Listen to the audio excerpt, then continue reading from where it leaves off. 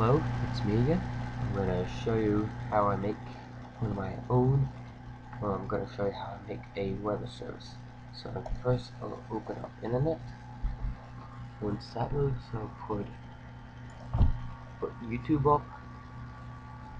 And since I'm going to be interrupting one of my own videos, I'll be going to my videos.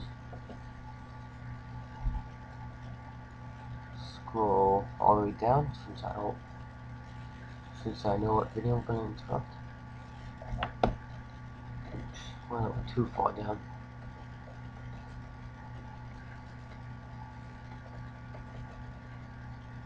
There it is. So I want to interrupt this. Excuse me. So right click the URL, copy it, minimize that, open up this Excel soft YouTube converter. This is very easy to use. I'll have the link in the description below. And it's very easy. All you have to do is just click that, pick a folder you want, and what format would you like it in. So if you get those two done, just click OK, and it downloads everything for you. Now, since I bought the full version, it allows me to download any video length I want. But since you guys will be getting the demo, which allows you to download any video up to 3 minutes. So I can show you how to make a script. So open up my weather stuff, open that up, and there I go. So there I go, saying the speaker number 3, and then say, oh F me, and then Microsoft Micro say tick tick tick, time is passing with nothing happening. So at this point I put speaker 2 spaces, and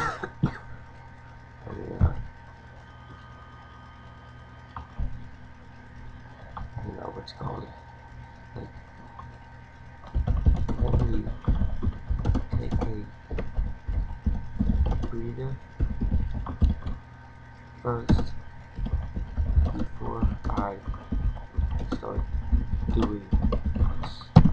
So I'll have the boss saying, how hard is it to read words off of a computer screen or monitor? And that's what I have so far. Now that, so I'm gonna finish it later. And right there. What I was doing before is downloading it, just the video. And right now, what's doing now is actually converting it from how I upload it onto YouTube to what I want to convert it to. So that's 66%, 7, 8, 9. It's pretty fast. I like it too. I'll have the link in the description below. I'll have the description for this what I'm using to make this exact video.